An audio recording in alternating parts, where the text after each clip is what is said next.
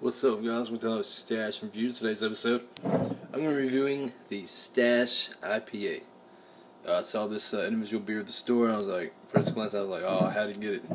So I remembered the name, Stash. It is a Indian Pale Ale. It's from a independent brewing company.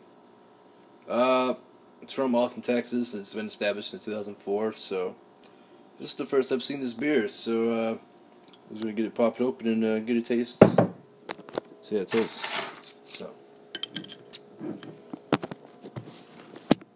kids here.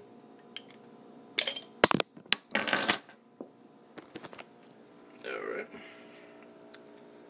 We got the Stash IPA, Indian Pale Ale. Cheers.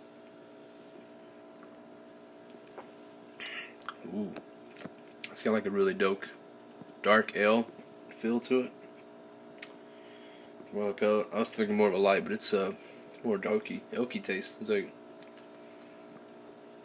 yeah, definitely want to sip on this to enjoy the full flavors. You know, a little hazelnut flavor. It's more dark than I'm used to, but I'll give it a 4 out of 5. It's really tasty.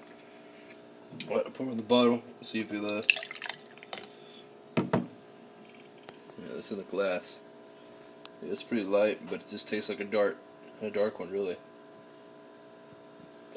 Because that's how Indian Pale Ales are. It's the first I've tasted it from a pale ale, anyway. Alright, guys, so I hope you enjoyed this video. Until next time, this is DJ Stash saying, peace.